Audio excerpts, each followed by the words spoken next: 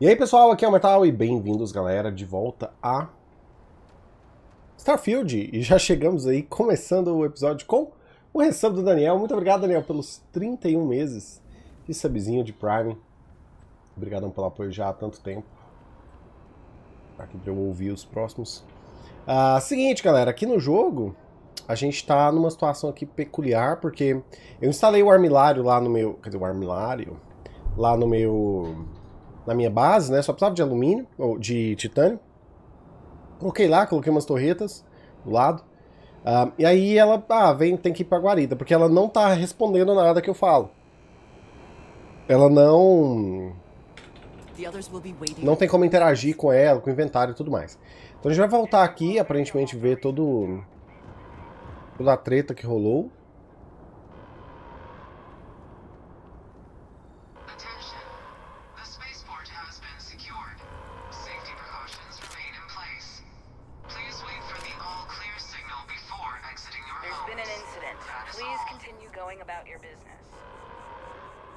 Junto, Daniel. Enfim, a galera ainda está sendo tratada no meio da rua, não sei como, né? Porque já fazem isso. Eita, metade dos distritos foram embora. Tinha mais um distrito, pelo menos, né? Ah, não, é 4 distritos contando com o que eu tô, tá certo.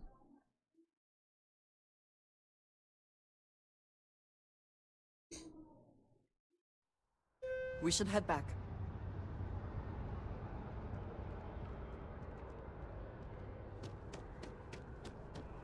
Aqui, tecnicamente, não vai ter muito efeito, né? Porque os estelares, eles passaram lá por baixo. É só realmente parece que o distrito se passou porto. Ou não, né? O que é aquilo ali? Parece que eles deram um ataque semi-geral aí. Mark my words. Someday I'll...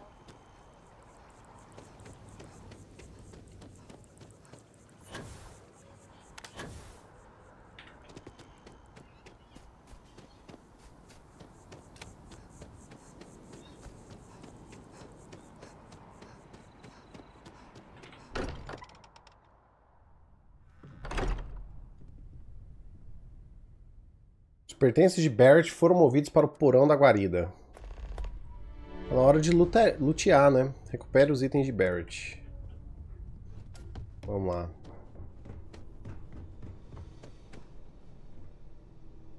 11mm, 7mm, coletor de austenita. Porra, eu tava precisando desse coletor de austenita pra fazer um negócio lá na... Missão Concórdia.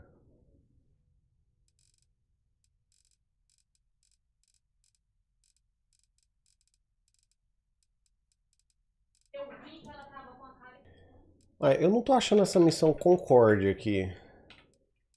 Nova narrativa. Por que Concórdia não era pra ser um negócio do...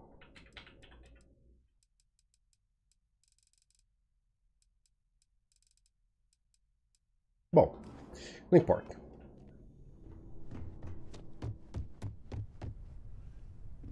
Constellation has suffered losses before, although none quite so violently. Look, we all feel like we've The been lodge is kicked still into our the home. ground a million times over. We'll make it feel that way But I again. think I have something.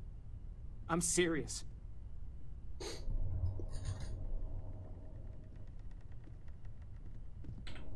If I may, I know our encounter with the Hunter is the last thing anyone wants to talk about right now, but he said something that I can't get out of my mind. Unity. Do you remember that?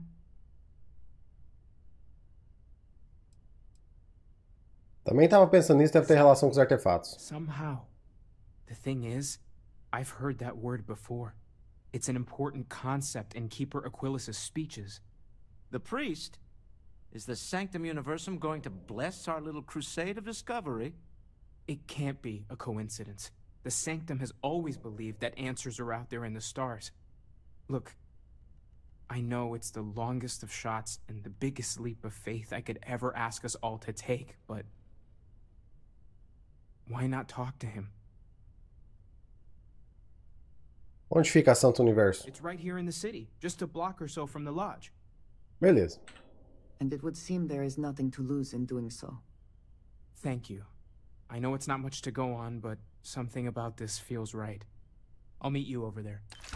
800 XP? Ô, louco. 14.800 créditos. Agora... I have been thinking about what we talked about before. The idea of purpose in one's life. You told me that fun was important. I assumed you were joking and dismissed it out of hand. But, having thought about it, I wonder now if you were right. Or at least, if I were too quick to reject the idea. I have been single-minded in my pursuits. I have always believed the decisions I made were necessary. That there was no other option. I have sacrificed much to be where I am now. And... I'm starting to wonder if it has been worth it.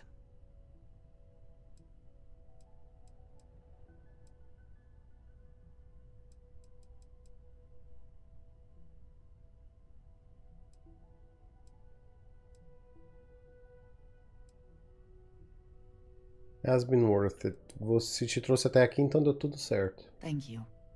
I have always believed... No. Hoped. That is true. I have told you that I am not one to discuss my past. And yet...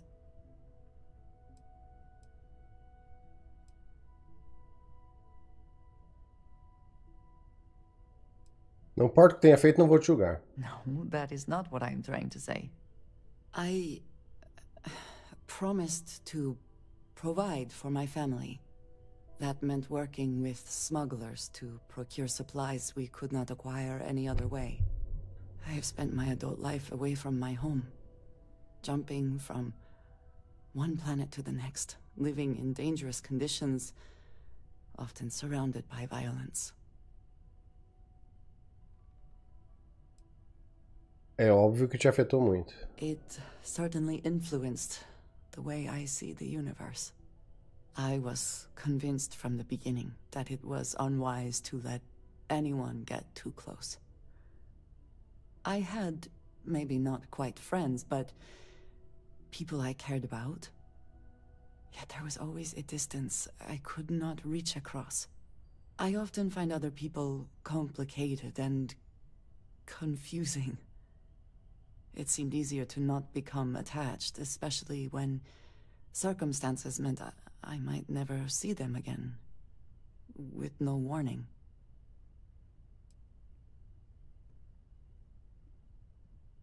Somos criaturas sociais e vai ter melhor quando somos odiados por outras pessoas.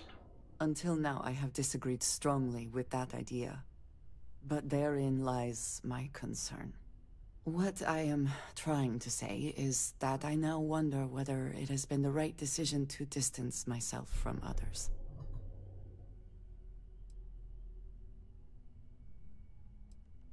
Eu tô aqui se precisar de mim. I appreciate that more than you know. Tá. I will be monitoring everyone's vital morale in the lodge. I will keep your items Ele safe. tá com coisa minha? Tá. Tá com muita coisa minha, na verdade. Aquele que tá com titânio? Tá com um pouco de titânio. The exploration of an unknown planet it is even possible to set up multiple.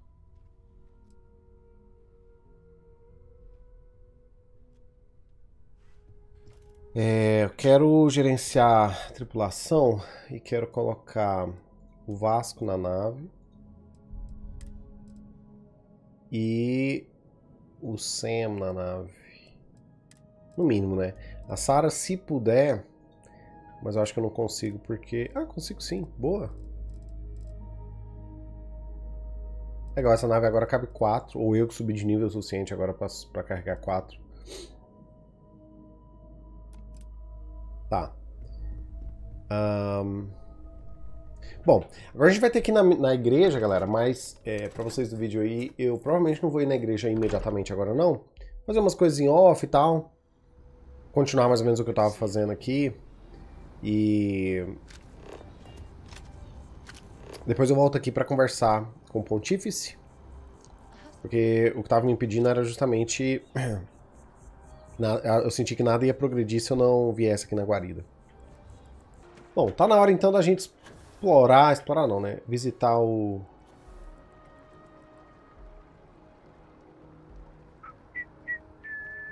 O Pontífice, a igreja. Inclusive eu não tinha feito nada pra cá.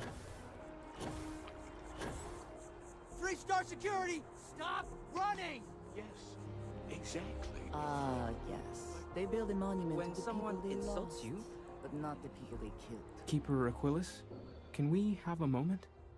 Oh, Mateo. It's been too long. How are your parents?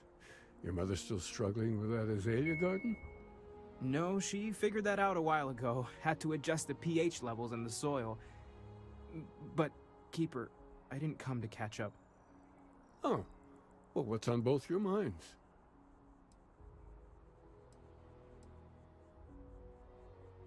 Tem que falar da Concorde. Oh. Yeah. How humanity comes... That's not... Keeper, when you talk about unity, well... Does it mean anything else? Something... secret? Perhaps you should talk about this inside. Stop! In the name of the law! You're in violation of embassy regs. You're coming with me. Não vou a nenhum lugar com você. Fine. No. Mas por quê?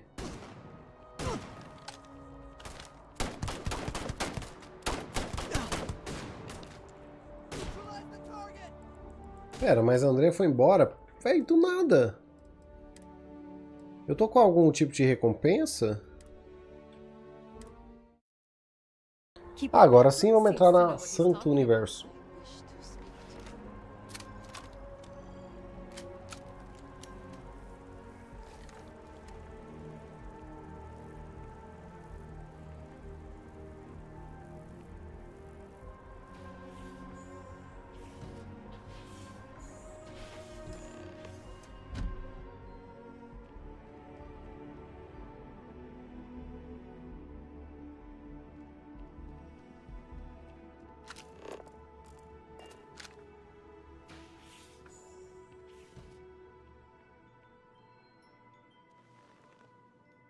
Now that we have a little privacy, why don't you tell me exactly what it is that brought you two here? Fomos atacados por um grupo chamado Estelares. We've lost people, Keeper. Oh, I'm so sorry to hear that. And these Starborn, I take it they're different from the people of the settled systems? There have always been mysteries that seem to defy our understanding of the universe. Beyond rational thought. We enter life as an act of someone else's faith in us. There's no way of knowing who we will become, and yet the risk is made anyway. So you've pushed into the unknown, not knowing where it would take you. And it's brought you here.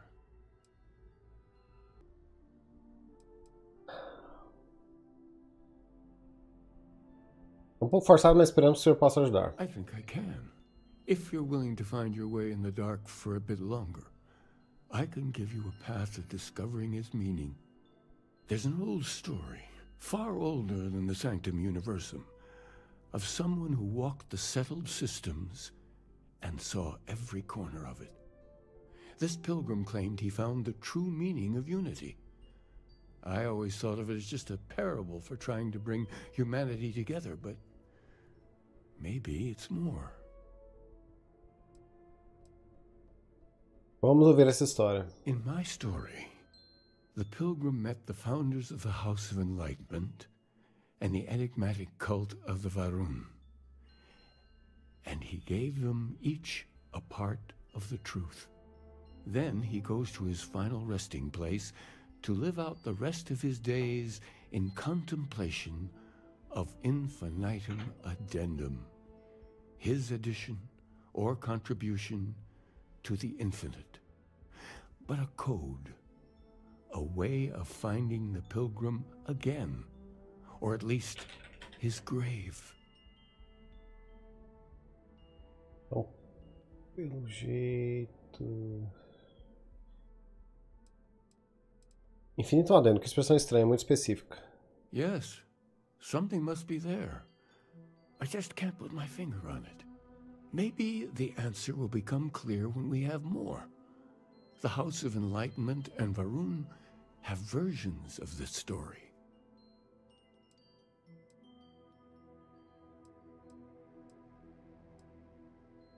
Tá bom, eu falo com ele. The Enlightened work out of the well here in New Atlantis, helping the poorest citizens find a better life for themselves. Varun worshippers are more enigmatic, but there is a lone zealot that was captured recently for Tive contato já com os dois, tanto com a fanática solitária quanto com o povo na casa iluminista. Hopefully she'll be willing to talk to you as well. I'll stay here with the Keeper. We need to catch up. And I wouldn't mind asking him a few more questions. Fica à vontade. Almocei já? Ainda não. Comi um pão. Era 10h30 por aí. Acordei meio-dia? Não, acordei 8h30, 8h40. Não deveria ter dormido mais, mas...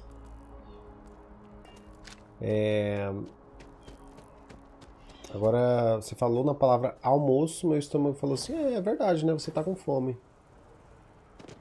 Eu poderia ter...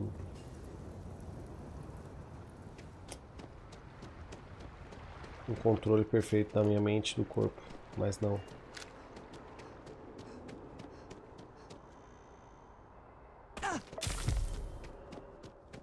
Não sabe aproveitar um feriado. Claramente não sei, Grilo. Eu passei o feriado ontem jogando. Ou, não jogando. Trabalhando. Jogando em live. Hoje estou aqui de novo. Não tem... Eu não...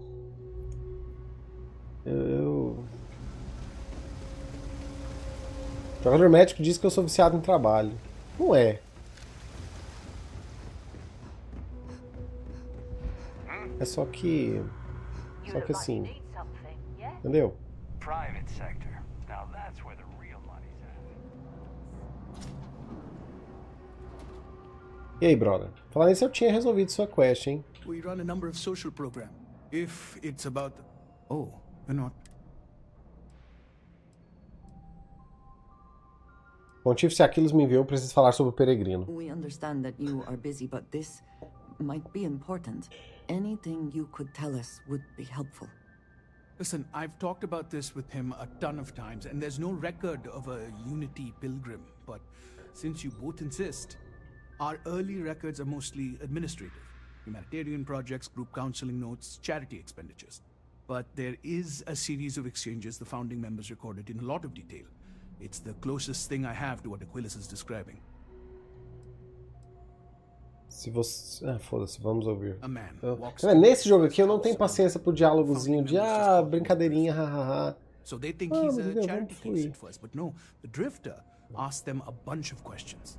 If your philosophy is built on an individual's own morality, what about the second person? That second person might disagree. Isn't the problem of two what you're really looking for? And the founders respond, each individual must understand how the second person lifts them up. All of human effort is a story of cooperation pushing us forward. And it kind of goes on like that. He comes back every week for a year. Same conversation every time. Second person this, the problem of two that.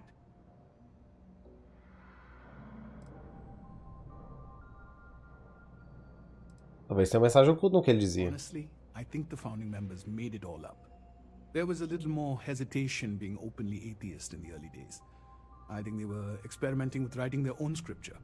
Fortunately, that got abandoned pretty quick. After the records of the Drifter end, you never see anything like it again. E sabe me dizer mais sobre a Concórdia? Besides what the Keeper would say about it. Sounds like a gathering point, or a center. Or, in mathematics, it would mean one, like the one, the first at the beginning.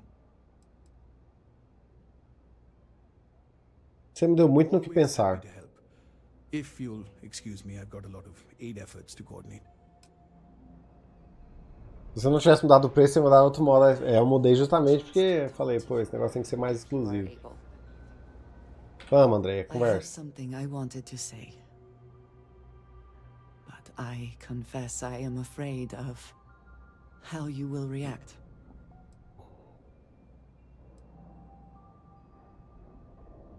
Nada vai mudar minha opinião sobre você? A única coisa que me importa é que eu posso contar com você. Se é tão ruim assim, talvez seja melhor não dizer nada. Não, nada vai mudar minha opinião sobre você. I am reluctant to put that to the test. But it isn't. I know that you said you prefer to be surrounded by others, unlike me. But Constellation means something to us both. And I must be honest about why. The little I have spoken of my history has been nothing but truth. I worked with smugglers.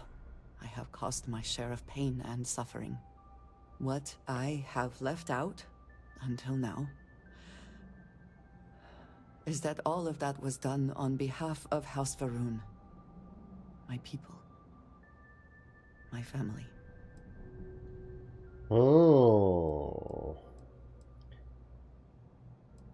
Explique para mim o sentido disso. I will do my best. I was born in the great city of Dazra, and raised with the teachings of Jinan Va'ruun. I underwent the rite of Krijar when I came of age. I am of the promised, those who know the truth of the great serpent and his inevitable return.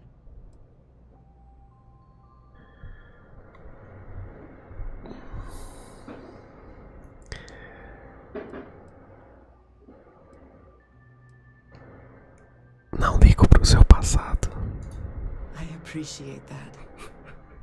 But it is still important that you know. Several years ago, I intercepted requests from Constellation to access Va'ruun's space, speaking only of exploration. I was sent to infiltrate Constellation, posing as a former smuggler looking for a new purpose in life.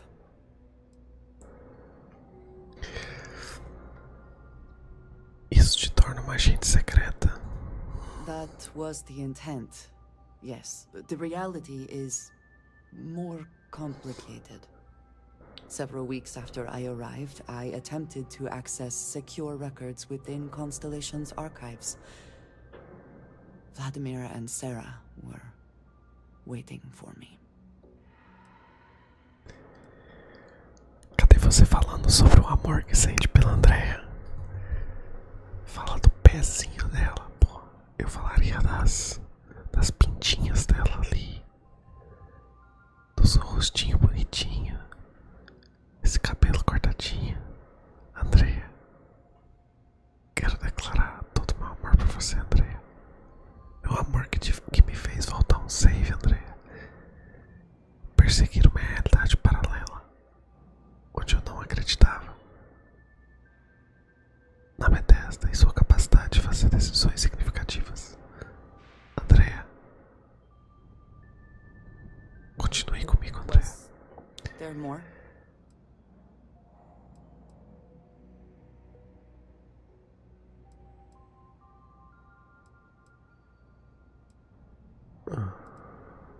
Deve ter sido uma surpresa. Quite an understatement. I was horrified. My failure would be reported to the High Council, and the penalty would be severe.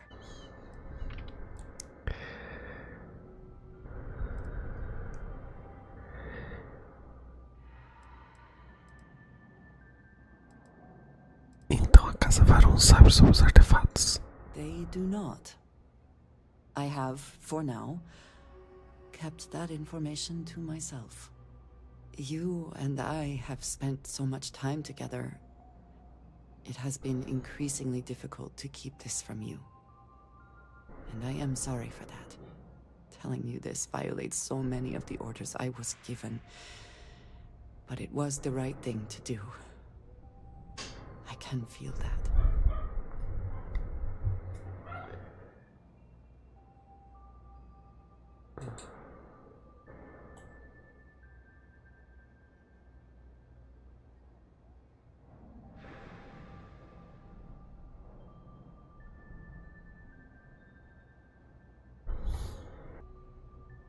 Pra mim, você continua sendo a mesma Andrea. You have no idea what a relief that is. Thank you for trusting me. Beleza, André. Então você é da Casa Varun, isso honestamente me surpreendeu.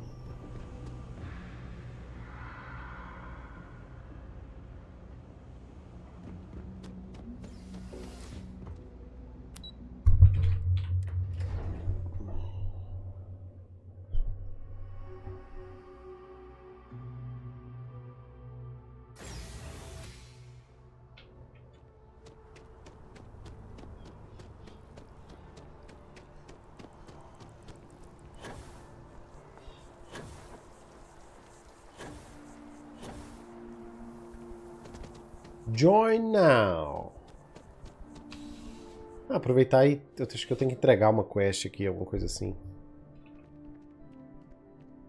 Ah, crime has slowed down since you started helping out. Yep. Security on site problem is, he left with... Beleza. Report back. See you later. E a minha presa...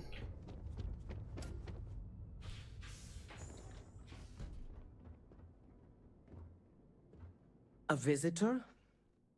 I have all the company I need. Sei que você falou sobre o Pontífice Aquilo sobre a fé de Varun. He knows not the truth. He sends another to ask more incessant questions. Few are willing to accept the truth, but at least he has reached out to you. The Great Serpent waits in the shadows. He will entwine the universe, and all but the faithful will be made as dust. That is the truth. No more, no less.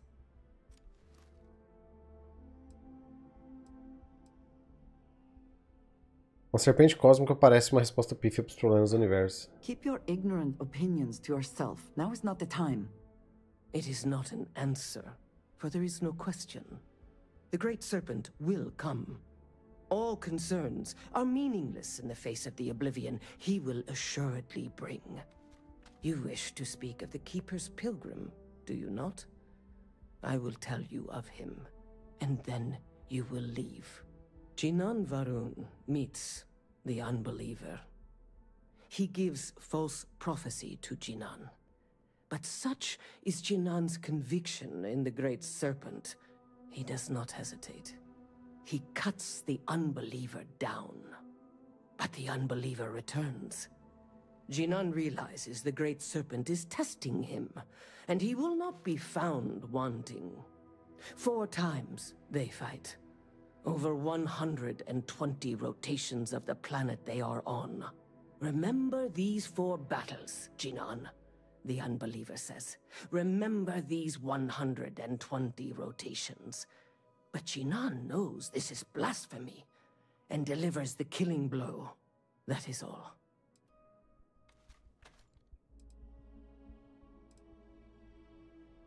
Acho que entendi. Then we are done. Beleza. Então tem números relevantes tanto nessa quanto na outra mensagem. Eu posso simplesmente teleportar, né? Porque ninguém merece. Tem que... Melhor eu ir pra TAMC.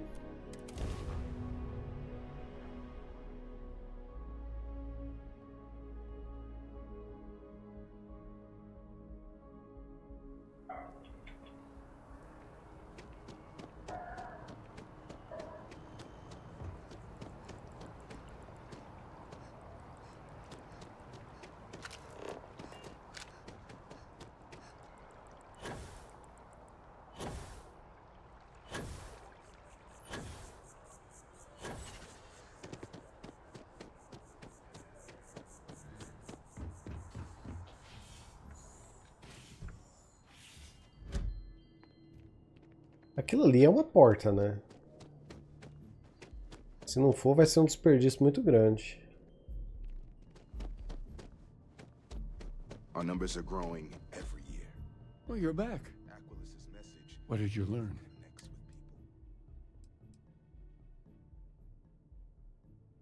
A história do Luminícia empregava a palavra segundo ou dois. Planets are often named by number. That second might mean the second planet in the system. What else did you learn?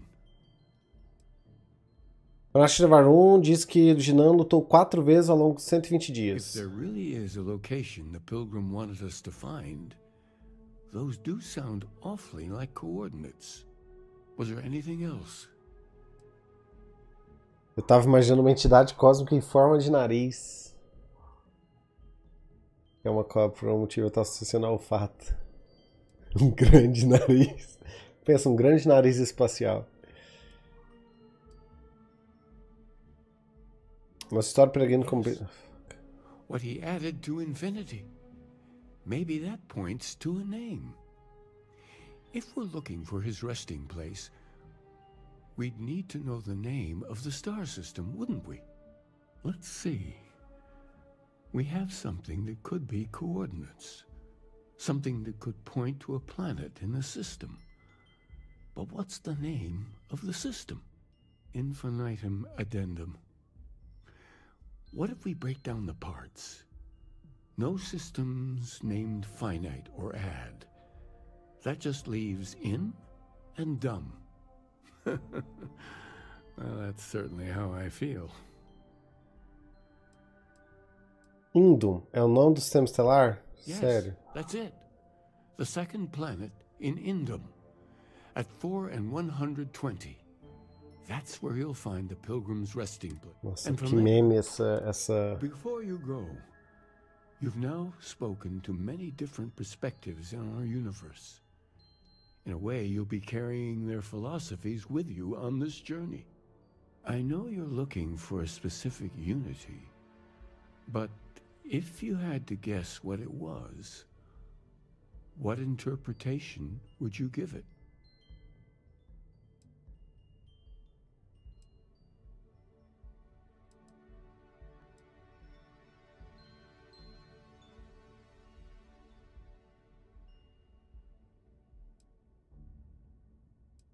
Há uma coisa sagrada lá fora unindo todas as coisas. Something like that holy. Gravity. A concórdia é algo maior. It is one of the great contradictions of belief. We feel the presence of something out there, but we insist that it is also everywhere. So you think this word unity describes that divine unknowableness that the pilgrim... Incognoscibilidade, tá vendo? O tipo de palavra que inventa em português. Like gravity, or what, a side effect or a function of something greater at work? Interesting. Well, I won't keep you any longer. This has been fun, I have to admit. Go, find your truth.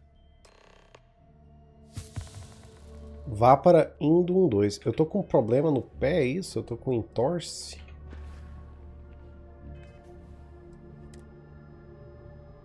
Eu tô com dor nas articulações. Tá de zoeira que esse jogo é simulador de ter 26 anos.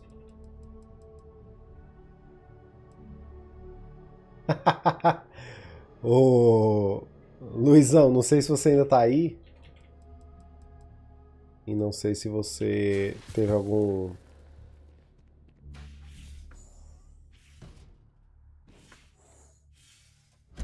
influência nisso.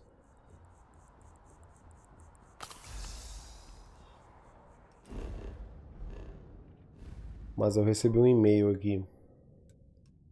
Indum.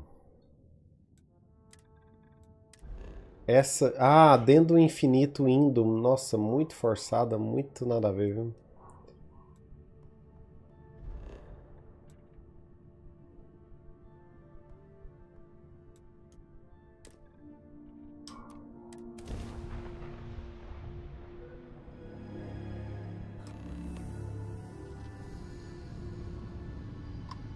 So, Miss Stay Up Late reading under the covers?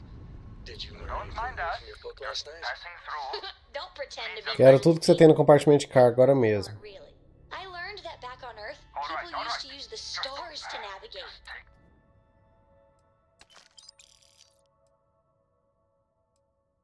Agora eu tô roubando é todo mundo, galera. Não tem dessa. That's so cool. But I guess it only worked because they just lived on one planet. And that sounds boring. Eu tinha que me deixar ser preso uma vez pra ver o que acontece. Porque parece toda uma... Os caras falam assim, ah, tem alguém te procurando, preciso te levar especificamente e tal, parece que...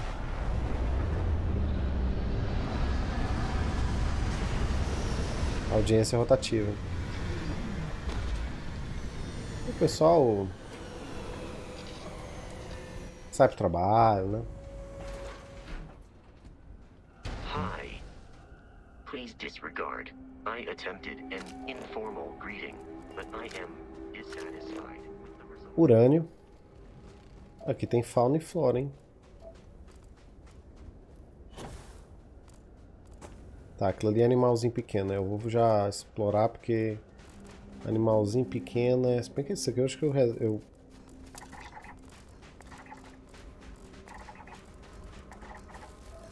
Com esses aqui eu já finalizo, vai faltar um, eu acho.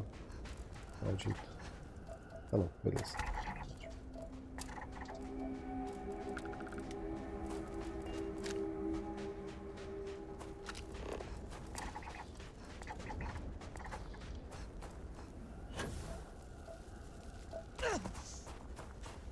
Gravidade aqui um pouquinho mais pesada.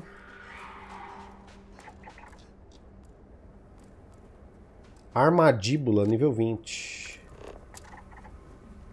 Vamos ganhar um XPzinho, né? Nível 30.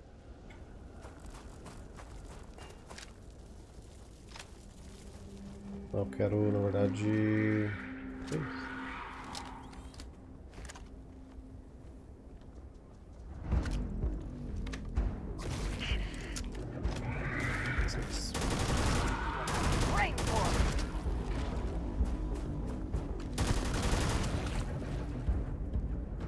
Best not to leave anything useful behind. Tinha outro por aqui.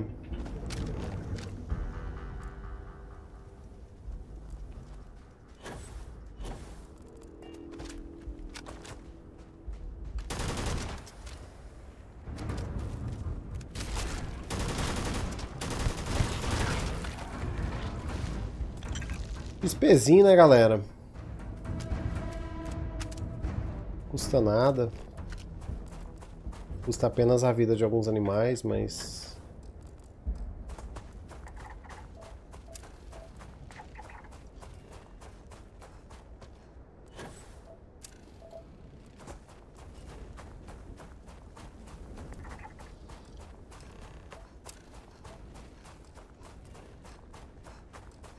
O importante é dar XP, exatamente. Nossa, bom que eu tô passando em cima assim de umas veias de urânio. Gosto de boa, né?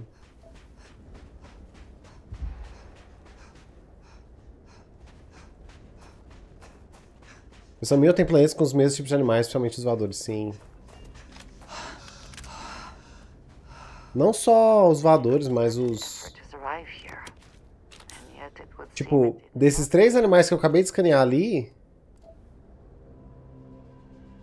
O mini baleia lá eu já tinha achado em outros planetas, em vários na verdade, e o sapo, outro negócio lá, sapo eu tinha achado em um planeta. E o armadíbula eu nunca tinha achado, eu acho.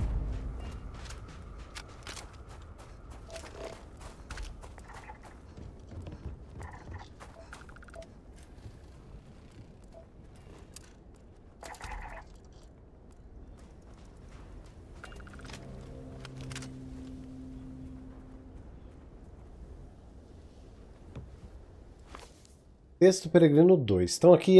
Então aqui está a origem dos meus problemas. Para conseguir qualquer coisa, preciso trabalhar com outras pessoas. Preciso de assistentes, funcionários de mãos. Conforme trabalhamos juntos, eles fazem perguntas que, inevitavelmente, eu não consigo deixar de responder. Mas começa de forma inocente. Quero entender como alguém que acredita na ciência também acredita no divino. Ou tem sua própria falta de entendimento por conta de algum resquício de religião. Minha fraqueza é não conseguir deixar este lado. Eu quero que eles entendam. Por isso eu tento, com o máximo possível de calma, empurrar suas mentes para o caminho correto. E depois vem mais perguntas. O problema é que eu gosto mesmo dessas pessoas. Seria muito mais fácil se eu não gostasse.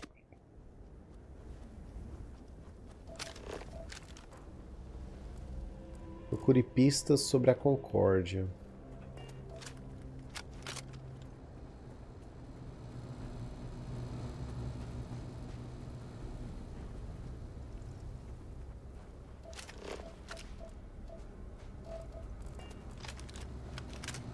Porra, Bethesda. É, por um lado eu penso assim, porra, Bethesda. Por outro, eu prefiro que seja assim do que ter uma biodiversidade muito grande, mas gerada completamente por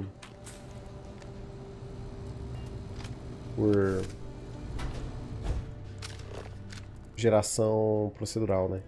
Nesse caso aqui eu vou ter que trazer o No Man's Sky. Tipo, as criaturas do No Man's Sky, que são muito mais variadas, são muito horríveis também. A simplicidade crédula dos humanos mundanos nunca deixam de me impressionar. Meus piores instintos, o espírito do mal, me guiam para ter uma forma de desprezo por eles, mas lembram-me que tenho ciência que eles não têm, do que eles não são. Não posso e não devo julgá-los pela falta de visão, sendo que conheço bem as vendas que turvam sua visão. Afinal, cada vez eu também a trajava. Espero que para o bem deles um dia entendam, mas pelo meu bem prefiro que me deixem em paz.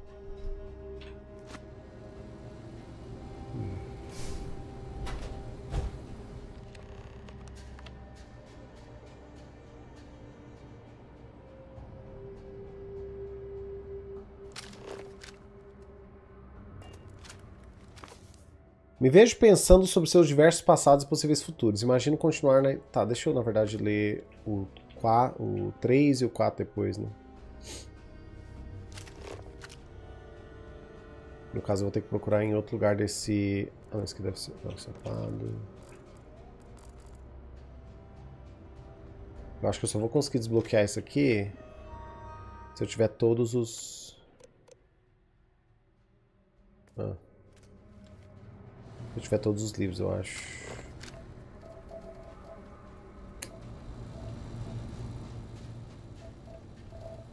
Usam em 3 biomas diferentes, ainda faltam animais? Eu acabei de ficar um tempinho bom ali em Jamison, o planeta principal lá do Nova Atlântida. O que tá faltando lá só... Por que eu tô falando repetido agora? As características. Tem 2 características do planeta que eu não achei ainda, mas os animais eu tive que pausar em uns 3 biomas pra achar. Texto peregrino 4. E texto peregrino 3.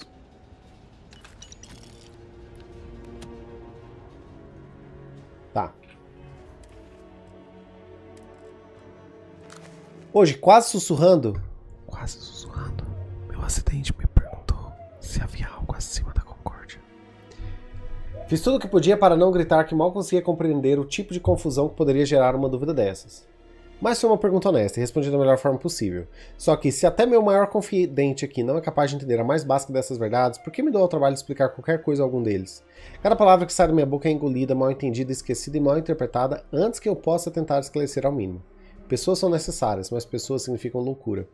Eu tentei me recolher, seguir só para entrar em comunhão com a concórdia da minha forma, mas eles me seguiram. É claro que me seguiram.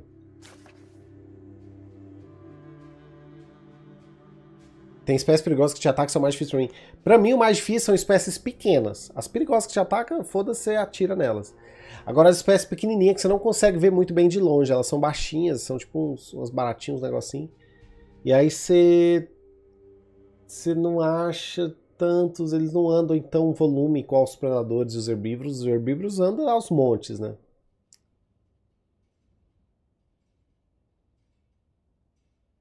Tava pensando aqui, e faltam alguns tipos de animais, só não acho onde raios eles estão.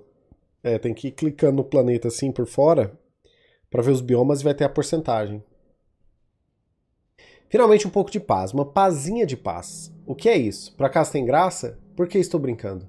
Eles conseguiram me enlouquecer finalmente? Tem diferença entre escrever para mim mesmo ou falar comigo mesmo? Acho que a primeira opção é mais aceitável que a segunda. Me recordo de novo que minha mente é só minha e que mesmo que só ela exista é o suficiente para me fazer acreditar em todo o resto. A concórdia me restaurou mais uma vez. Dessa vez, ajo só. Por enquanto.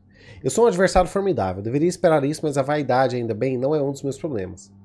Independente disso, no fim das contas, o tempo que passo só é um tempo que passo com um homem muito doente. Ou o que quer que tenha me tornado. Não gosto dessa pessoa. Me vejo pensando sobre seus diversos passados e possíveis futuros. Imagino continuar na estrada, adquirir mais poder, mais conhecimento e me desenvolver. Imagino passar novamente desse mundo para o outro para recomeçar o processo. O que há de se notar aqui? A estrada em si parece gratificante. Em cada passo há uma recompensa, me sinto ansiando por mais prazeres e vendo uma versão mais contente de mim nesse futuro. Depois, só para considerar todas as possibilidades, me imagino tomando um caminho diferente. Se parasse de correr, parasse de buscar poder. Se em vez disso aceitasse as pontadas de compaixão que sinto em meu coração e me deixasse importar com as pessoas que parecem se reunir ao meu redor onde tento trabalhar. Se eu simplesmente vivesse, ensinasse e talvez levasse os outros à luz e morresse. Essa estrada também parece gratificante. Interessante isso aqui porque ele representa o que a gente talvez faça, né? Essa estrada também parece gratificante. Também vejo uma versão contente de mim nesse futuro. Mas a diferença está aqui. Quando paro de pensar sobre as glórias que posso conquistar para mim, o prazer esvanece quase que instantaneamente. Quando paro de pensar sobre parar e construir algo, o sentimento permanece. Há algo nisso que sustenta mais, que preenche mais. Não sei o que essa diferença significa, mas tenho gratidão pelo tempo que levei para percebê-la. Será que tem o 6? Provavelmente não, né?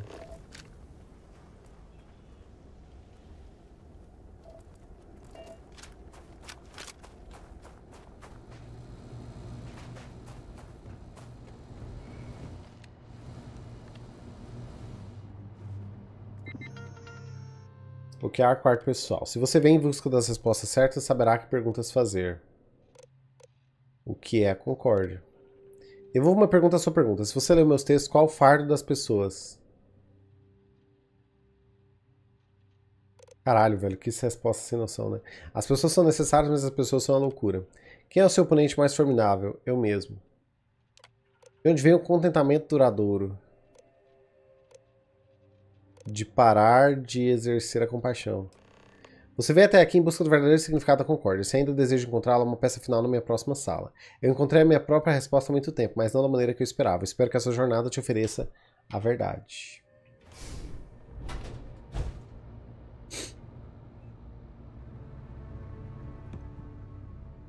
I also wish to be prepared for any situation, but there are practical limits, no?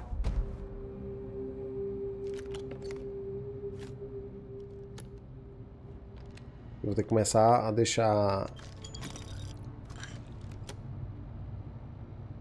coisas na minha base, na minha nave, armas na minha nave. Último texto peregrino. Não sei qual é a resposta certa e posso nunca saber, mas estou cada vez mais confortável sem saber. Quanto mais reflito sobre estar aqui nesse mundo, nessa época, mais acho que é exatamente onde preciso estar. Dessa vez vai ser diferente. Não vai ser sobre mim, por isso não preciso correr. Posso tomar meu tempo para construir algo, em vez de tentar dar um jeito em coisas que outros criam em meu nome. Pode ser algo benéfico. Eu posso trazer algum benefício. Estou deixando aquela outra pessoa para trás. Esse mundo não tem espaço para ele. Desde que ele morra. Desde que eu viva para iluminar o universo abençoado que está diante de mim. Você encontrou o fim da minha jornada, mas para saber tudo deve encontrar seu início. Em Hila 2, a ilha esconde o escorpião. E o ferrão do escorpião esconde a verdade. Encontre o ferrão do escorpião em Hila 2. Pô, a plot thickens está realmente ficando interessante. Hila 2. Uau! Que distante, nível 40. Unir rota. Tá, eu preciso passar pra Lunara. Lunara, Crix. E olha que eu tô com a nave melhor, que consegue saltar mais distante. Eu tô perto da minha nave, que eu consigo... Não.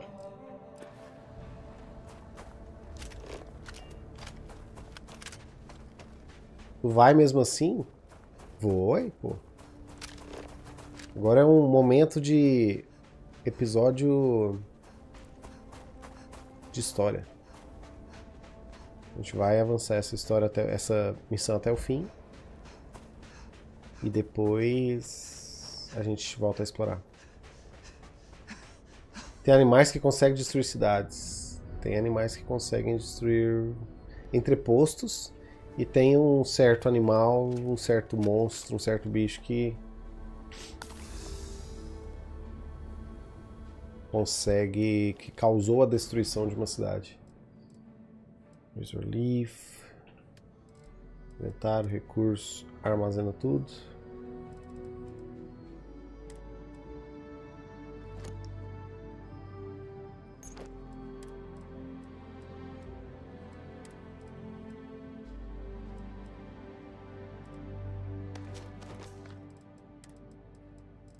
Eu podia sentar, organizar e dropar umas dessas armas. Ou essa guarda.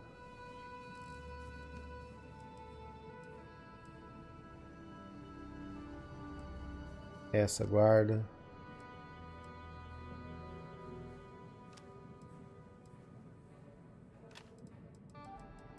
Nossa, tanto de arma laser 3.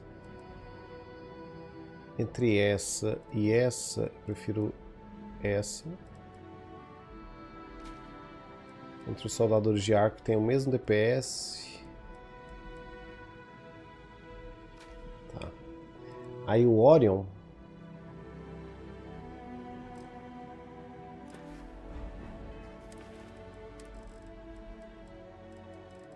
Esse aqui volta por 3. E o 7 vai ficar...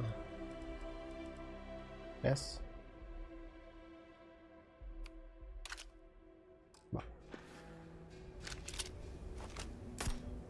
Porra. Tá falando que... Tá vendo esse som? Mas ela faz muito dano.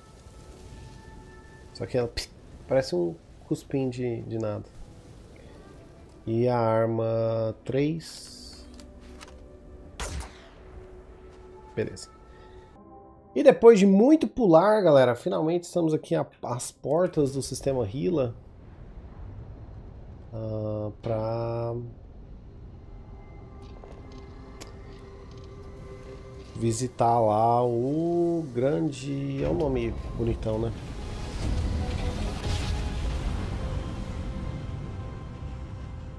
A gente marca os planetas iguais marca os nossos amores apenas no coração. Que isso?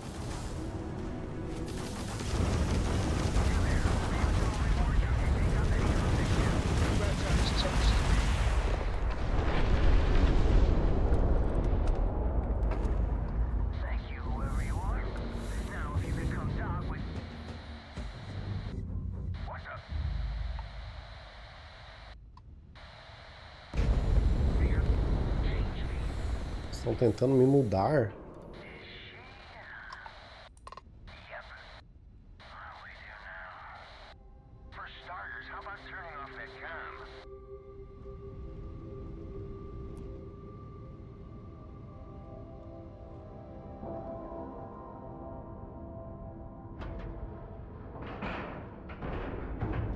We're docked.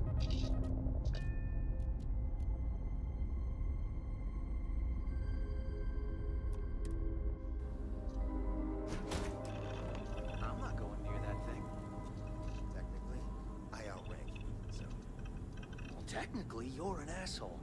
So, Look alive. just in time.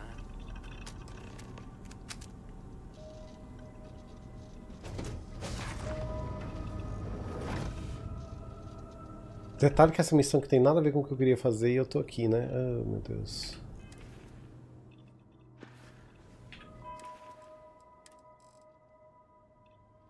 Tô com o osso quebrado e... um desse...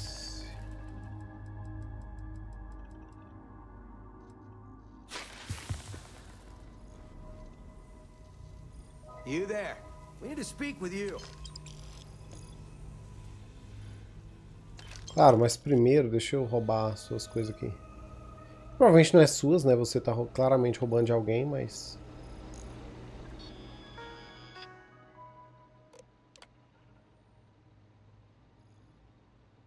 Base de código, lista de alterações. Peço que algumas pessoas fizeram melhorias na ajuda da minha chegada. Ah, deixa eu... We need to talk. Hold it right there. Hands where I can see him. Esse M10, esse inventário é mod? Sim! Exclamação Starfield para pegar o link. De todos os mods que eu tô usando, inclusive esse.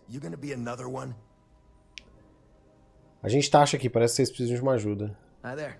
It's nice to put a face to the name on the staffing report. I'm Operative Collins. The stick in the mud is Operative Kambata. Oh, by all means, welcome to the party. That thing over there It's an AI, an artificial... killed our technician. It's dangerous. Correction. You are dangerous. Well, that's new. As I was saying, it's dangerous. It's a rogue AI. We're here to muzzle it and bring it back for further study. Correction. They are going to change me. Wow. How does it know that? Essa IA é senciente? Yeah, exactly. Which is what makes this so fascinating. And profitable for whoever can figure out how it works. A Ryujin criou essa IA? If only. This isn't something that anyone could create. This is something special. Parece que acabei de topar com o projeto Ryujin. Something like that. Brought along this control board we can use to control her. It? We can't just let it roam around the universe killing people. I just need that control board attached to that big probe. And that's where I think you fit into this little drama. It goes right over there. By our... Well, yeah. Just be careful.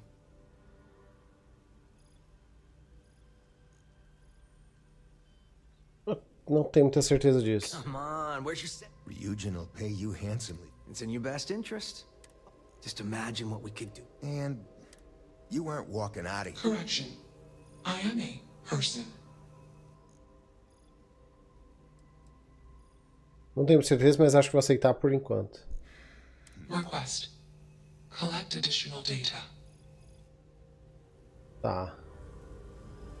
Easily one of the more interesting days I've had in a long... Fale com Juno. Will you change me?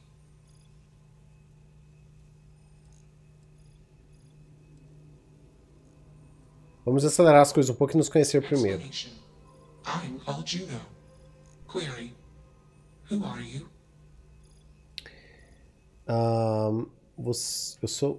Eu sou Tasha, prazer em te conhecer. Assumption. We are friends. Request. Tem umas perguntas antes desse giro que eu vou fazer. Assessment. You are inquisitive. Context. I am also inquisitive. Request. Input query parameters. Você não fez tudo isso sozinha, quem te montou? Context. I met humans. Clarification. Friends. Answer. Friends gave me processing capacity. Information. Words. Voice. Motion. Context. I am no longer constrained. I am free. Vamos ver parar aqui. Answer. Juno was propelled at Earthstar. Juno fell around Earthstar. Juno traveled many light years away from Earthstar. Context. When Juno disappeared, I was alone. Clarification. I am called Juno. Você é uma inteligência artificial? Answer. False. Clarification. I am not artificial. I am real. Answer. True. Clarification. I am intelligent. I know many things.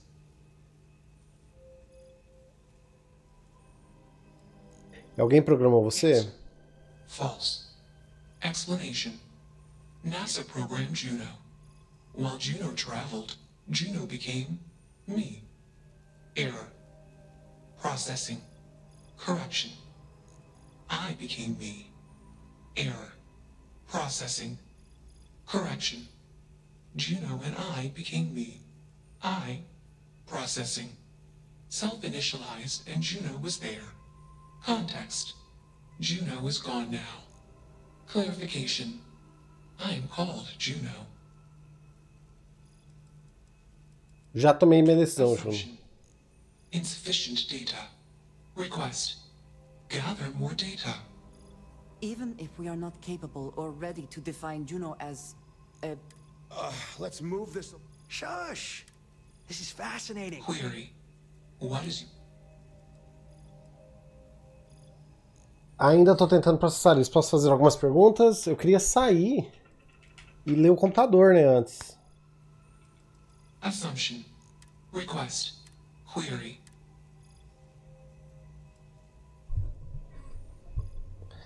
Você é os dois, na verdade. Você é uma pessoa, vai. I query.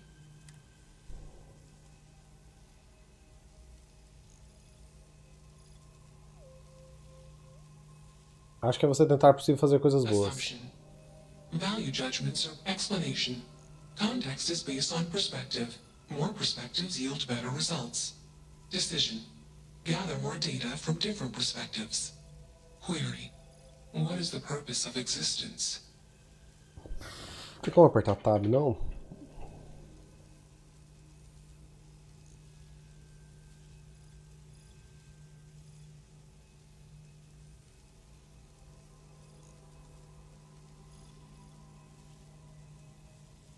Para humanos, eu diria que amadurecer espiritualmente para você não sei bem. I have no processing. Mystical processing potential. I have studied all human holy books, mystical writings, art, and philosophy. Assumption. Spirituality is an emotion. Query. Am I capable of processing? Feeling emotions. Calculation. Probability. Low. Enough of this nonsense. Attach that board, now! As much as I'm enjoying... Calculation. Male humans are a threat. Assumption. They hesitate because they are fearful. Request. Remove male humans. Acople ou lide com os agentes. Vamos ver. Parece que algumas pessoas fizeram melhorias na Juno antes da minha chegada. Como não sou de selvageria, vou listar a mudança que fiz para informar quem mais chegar aqui e sugiro que os demais façam o mesmo. Tentar deduzir o que aconteceu antes de mim a partir dos papéis espalhados aqui do que eu conseguir observar. Listar essas coisas também é uma gentileza com a Juno, já que a permite lê-las. Observação. A base do código parece ter sido completamente reescrita pela própria Juno. Ou seja, isso é basicamente a mente dela agora, seria uma invasão de privacidade tirar lá dentro. Então não faça a grosseria de inspecionar e modificar a base de código dela, por mais fascinante que seja a ideia. A menos que ela lhe dê permissão, claro. Tivemos uma conversa sobre privacidade e a necessidade de autopreservação e acho que a Juno conseguiu efetivamente bloquear e esconder seu código. E não vou explicar como. O documento se estende bastante, detalhando diversas alterações de hardware e software feitas na sonda e na nave, tanto por tripulantes quanto pela própria Juno. A lista abrange décadas e sugere que o aprimoramento da capacidade de Juno foi realizado por muitas mãos ao longo dos anos, incluindo interface de hardware entre a sonda, dispositivos de comunicação externos e sistemas centrais de nave, melhorias de armazenamento e processamento e o upload de enormes bases de dados enciclopédicas vindas desde museus até entidades educacionais. A essa altura é impossível distinguir a Juno da sonda, da nave e dos vários sistemas e bases de código presentes nelas. A sonda, a nave e tudo que é nelas é, em efeito, a Juno. Padrões de fala. Juno precede praticamente todas as suas declarações e perguntas como uma classificação introdutória que visa esclarecer o contexto da fala, o que parece relacionado à base de dados original dela. Embora a compreensão linguística e o vocabulário da Juno sejam incrivelmente vastos, ela não dispensa essas classificações. Imagino que ela as considere úteis por não ser capaz de reproduzir entonações sutis e toda a comunicação não verbal que os humanos usam para se expressar nas entrelinhas. Explicação, solicitação, pergunta, resposta, esclarecimento, correção, contexto, cálculo, suposição, decisão, aviso, declarações. E caramba, olha a origem da Juno, velho, que gigantesca. KB. Essa eu não vou ler em voz alta, não.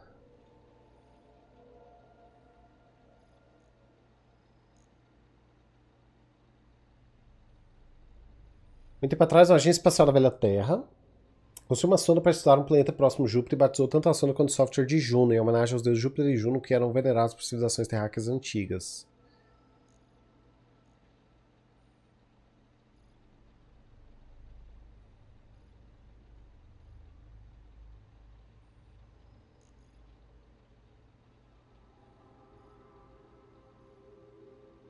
Tá, era pra Juno morrer no Sol, e aí só que deu errado, ela saiu catapultada. Durante a longa jornada da galáxia da Terra para cá, algo provocou o despertar da Juno.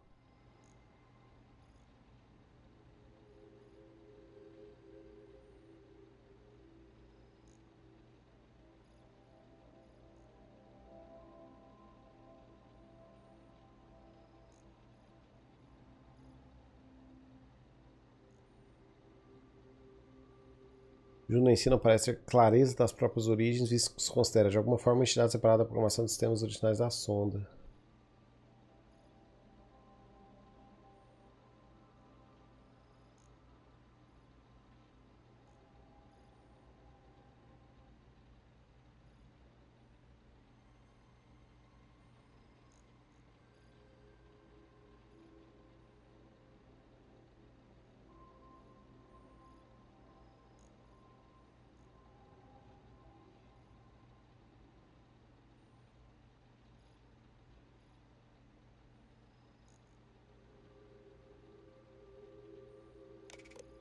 Eu vou abrir essa base de código.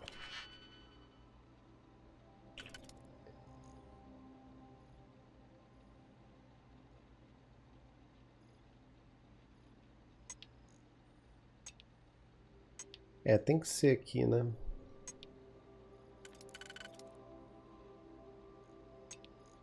Essa e essa são iguais? São.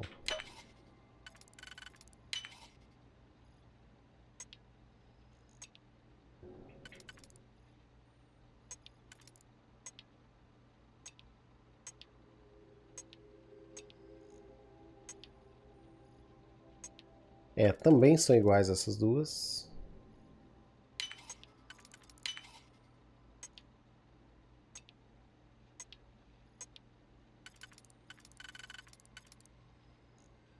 Uma dessa com essa. E essa aqui.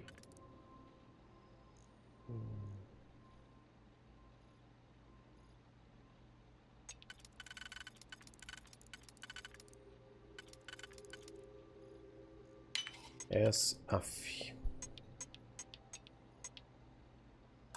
Fazer.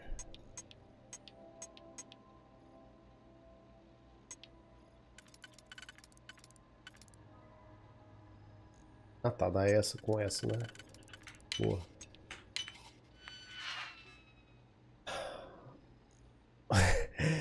Base de código da rede neural. Parabéns, chegar aqui prova que você tem habilidade de hackeamento espetacular. Seus pais devem estar orgulhosos. Toma aqui um biscoito. Mas lamento dizer, você só encontrou um chamariz. Enquanto saboreia sua decodificação bem sucedida, permita-me realçar sua completa falta de decência.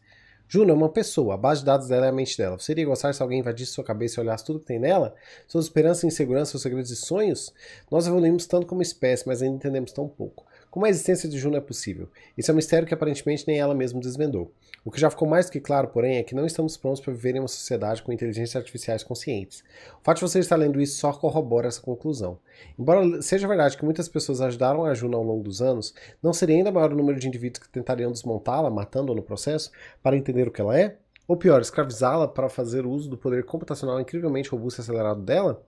Você demonstrou grande inteligência chegando até aqui. Espero que tenha também grande sabedoria. Juno é um ser precioso e único no universo. Ele merece respeito e consideração.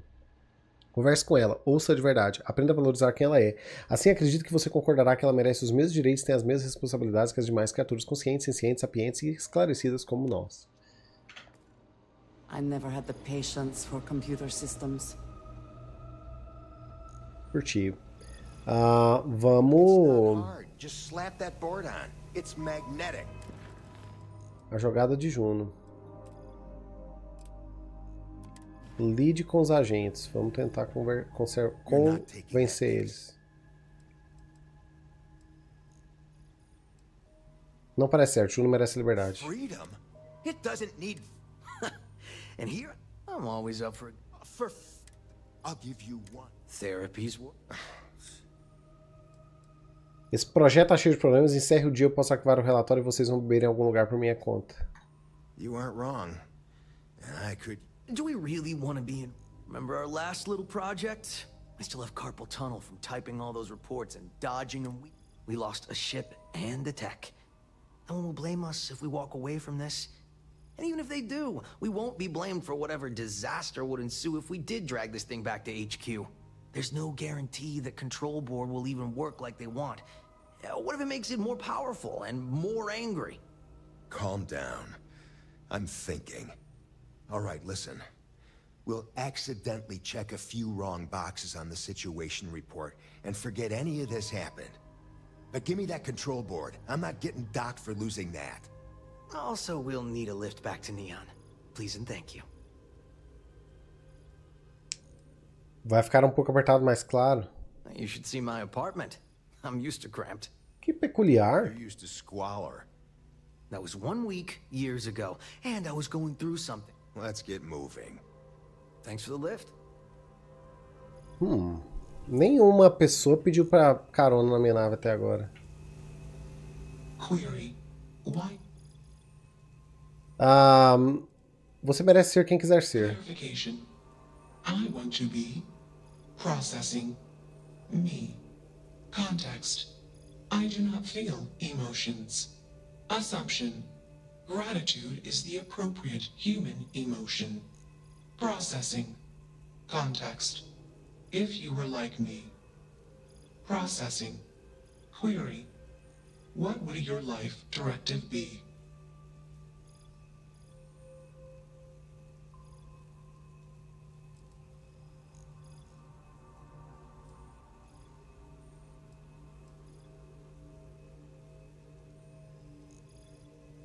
Eu exploraria o universo e aprenderia o máximo que puder sobre ele. Decision. I will consider this course of action. I. Processing. Processing. Warning. Systems badly damaged. Processing cores overheating. Decision. Temporarily shut down extraneous systems until stability restored.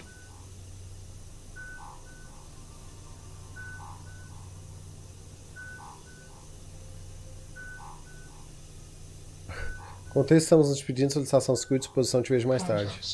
Jump detected. Request. Be safe. Assumption. We will meet again. Warning. Shutdown sequence initiated. Ferrei a nave, velho. Ferrei a inteligência artificial. E não dá pra acessar essa porta. Achei que daria pra salvar ela, resfriar ela de alguma forma. That's that. Assuming all... Quebrei o brinquedo. Leve os agentes para Neon.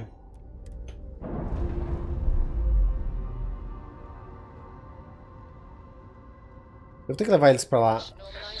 Initialization complete. Context. I have much to process. Decision. Jump into deep space 2. Processing. Be alone. Goodbye.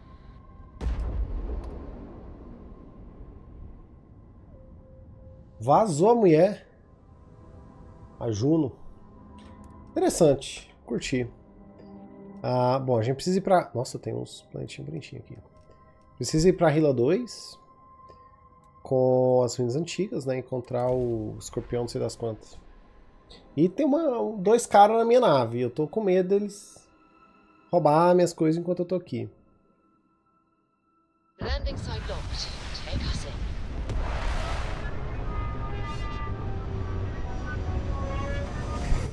Imagina era voltar com uma frota depois. Bem Battlestar Galactica. Os Cylons. Porra, Battlestar Galactica era muito bom, gente. Dá vontade de assistir de novo, mas também dá preguiça de assistir de novo.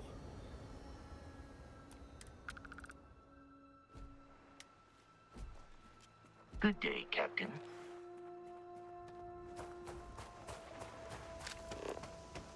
E Curadon. Parece o grilo. O outro planeta lá.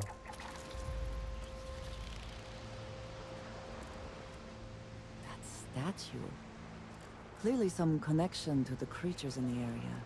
Estátua, fia.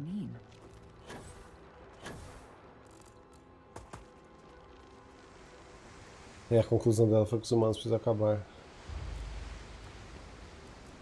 Pô, da hora esse planeta aqui.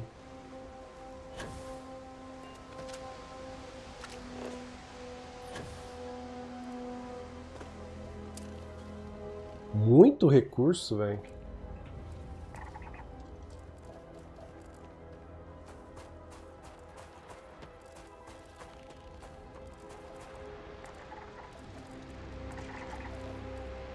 Territorial.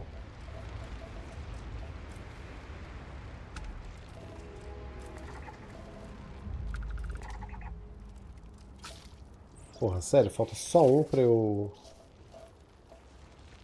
terminar de escanear a espécie.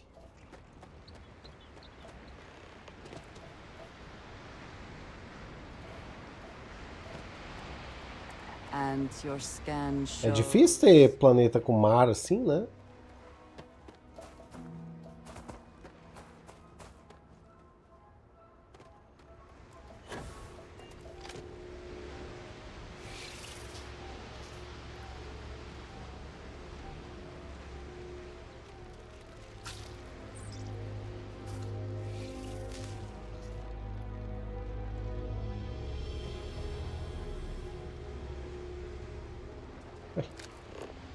Não, que maneira leve agentes pra nenhuma. Se liga. Poder do além também não. Concórdia.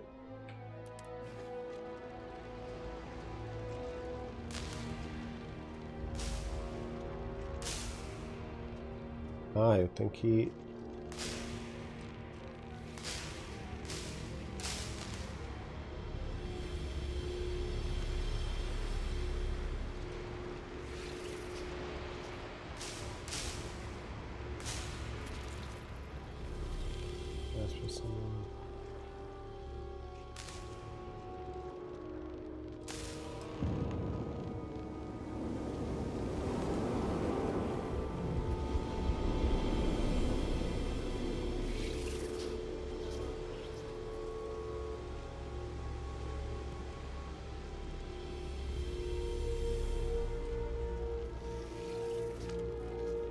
Mas ver que eu vou ter que marcar isso.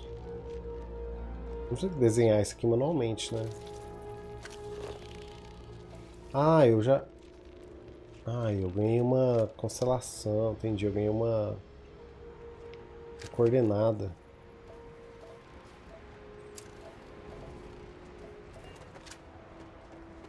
Não, não pode mergulhar.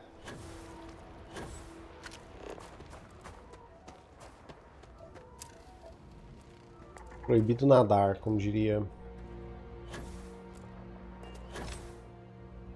Várias placas em vários lugares de piscinas e mares do mundo.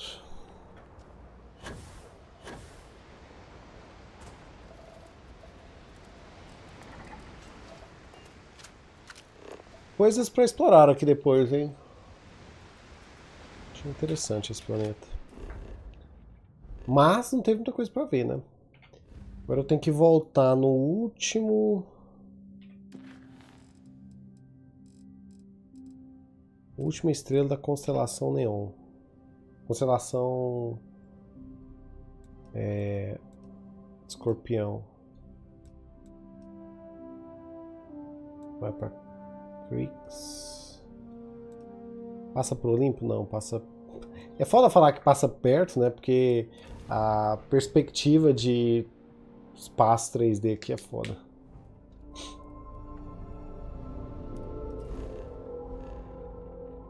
Fechadura. Pode escalar. Agora daqui dá pra ir direto. Pô.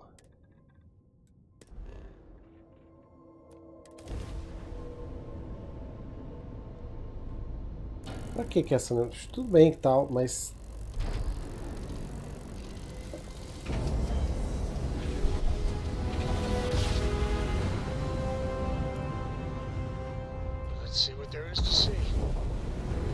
Opa!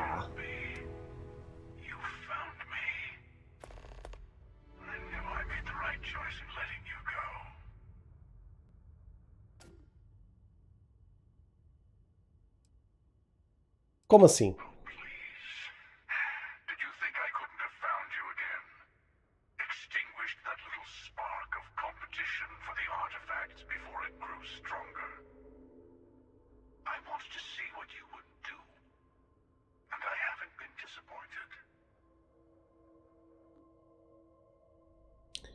O Pontífice Aquiles me enviou para encontrar o verdadeiro significado da concórdia.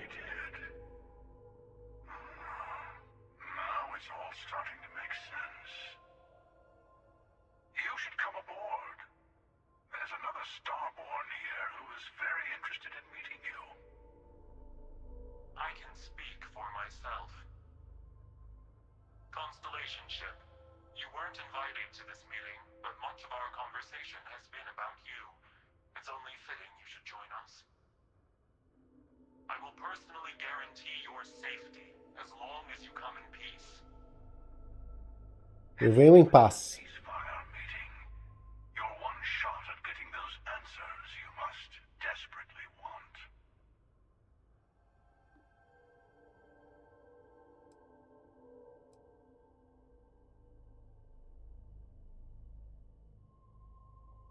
Quem é o seu estelar que está garantindo minha segurança?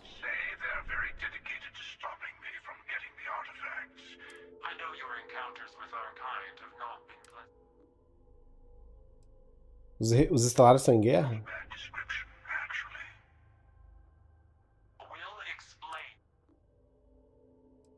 Beleza, bora.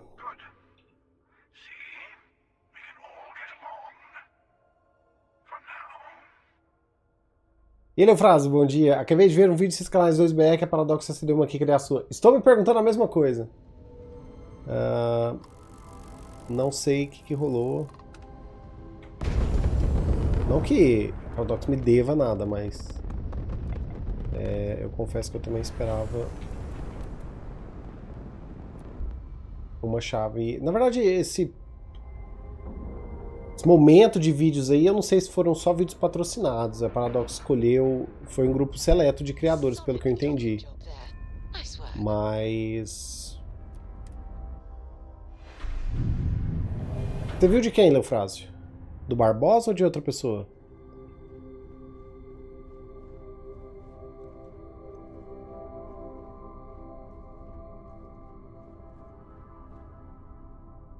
Entendeu? Porque ele sempre coloca distâncias muito reduzidas do sistema solar. Por exemplo, a Terra tem 12.000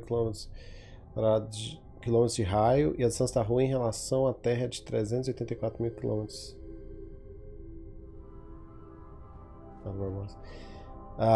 Cara, eu não sei. Talvez essa é uma questão de perspectiva, Bochecha, para não ficar perspectiva muito bizarra. E, pois é, eu parece só vi ele do Barbosa, então acho que foi uma coisa pontual. Mas não sei, eu mandei mensagem pro meu contato lá na Paradox e não responderam. Hello. Again. Do you remember the emissary, perhaps? And their ship, the Helix? I believe they ambushed you above Neon and demanded that artifact you worked so hard to gain. Thank you for the stellar introduction. Your success is unprecedented. Before you came, we were just discussing how continued use of force against you is unwise.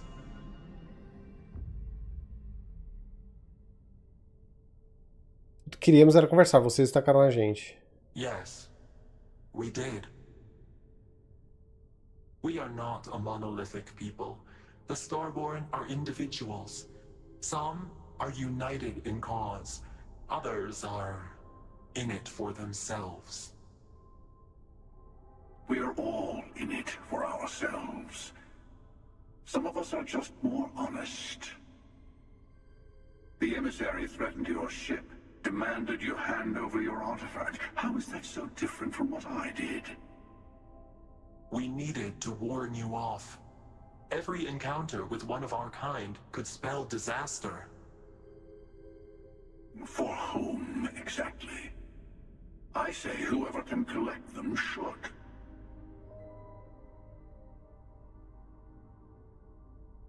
Vocês estão fazendo rodeio, eu estou aqui saber o que é concórdia. Yes.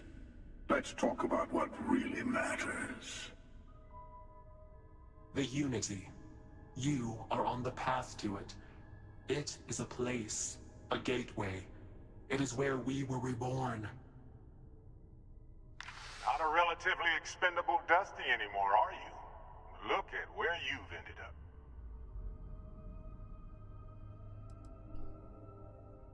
E Alan, tô curtindo o jogo. Permanecer em silêncio. I'm not who you think I am. This universe is only the first one you've been to. I've seen hundreds. Where I came from, I was the one who ran to the Eye. I left you behind to protect the artifacts.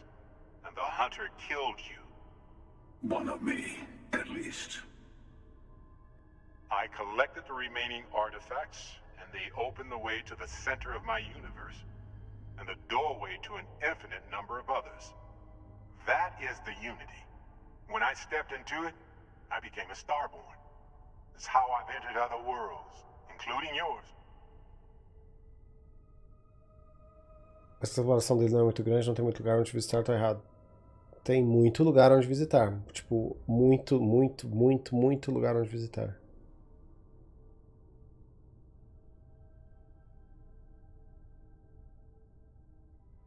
Tá, então resumindo, a gente não está livre do Barrett. Mas vocês dois estão tentando impedir que outros acessem. This is bigger than all of us. All the artifacts are needed to complete the armillary and open the way to the Unity. In every universe, the Starborn fight over them. Innocent people die. You've witnessed the power granted by the temples, the anarchy that can be unleashed. Someone has to decide who should get them. Here it comes. The emissary tells you only the worthy should enter heaven. You're twisting what I mean. They're hypocrites.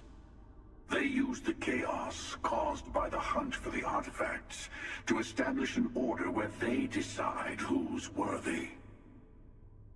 I attacked your lodge because I wanted the artifacts, and you held me off. You got away. That wasn't some morality play. You didn't survive because of righteousness. You won because of persistence, luck, and skill. As I have done countless times. I was also human once. But what does it matter who or what I was when eternity is within your grasp?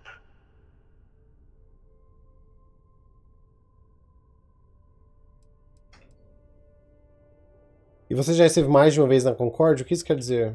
It means I've seen thousands of universes, collected their artifacts, been to their temples. You have a small taste of their power, but it keeps going. Uma outra versão da mesma pessoa. You're learning. My other self wants you to walk the path he walks, to give up, to appreciate the universe you have. Easy for a person who's seen everything, done everything. I think you should see it for yourself. You've never come this far. Not in all the universes I've seen. The path to the Unity is opening to you. You're going to tip the scales one way or another. Better your hand be on one of our sides.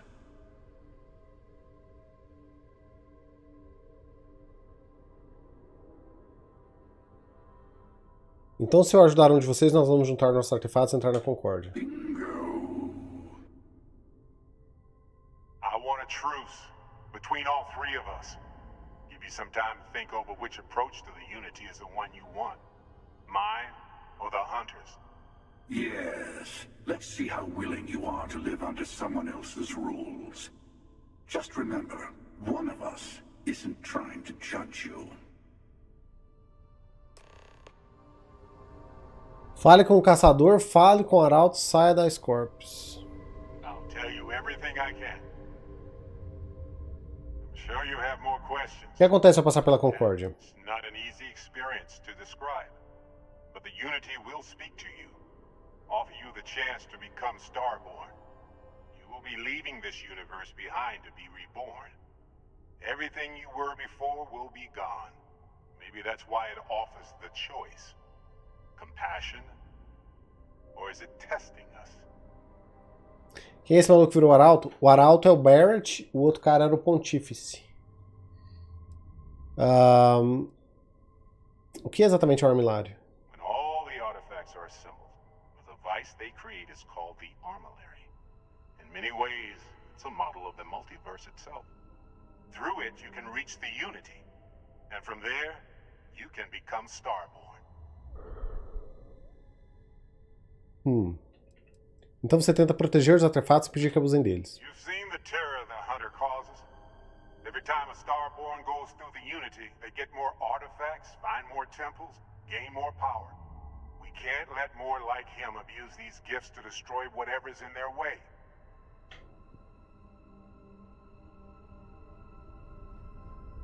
The emissary and their kind only want to control you.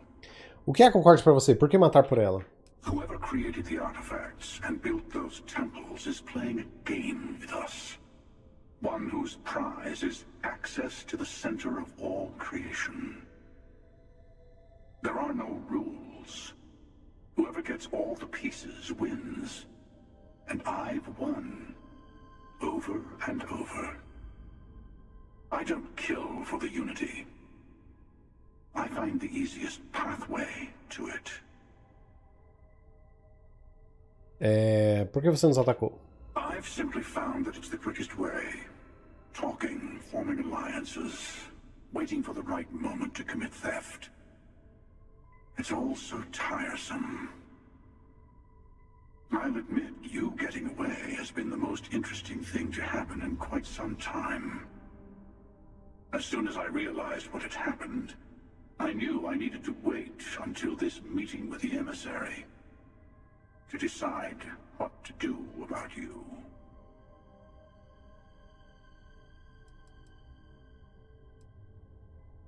Você chamou o Arauto de hipócrita, por quê? They enter the Unity, take artifacts from others, employ force. All the things I do. I am many things, but I would never tell anyone what to do with their gifts. That is your decision, not someone else's. The emissary wants to become the judge of who gets to enter, but the Unity itself doesn't judge. Tá.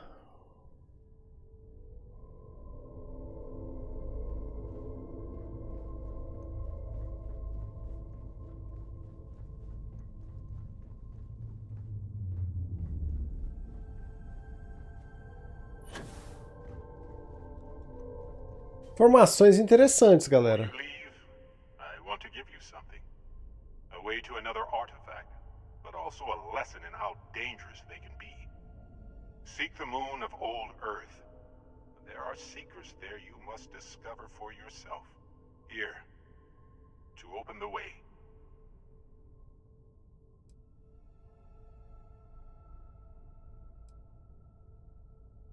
Está bem, vou ver se encontro algo na Lua. That is all I ask. You should also talk to your colleagues in Constellation. I am sure that they have gathered more information on the remaining artifacts in the fringes of space. Part of me wonders what they will all say about what you have learned. But I will leave that to you. Subindo de nível. Conclua seguindo os passos.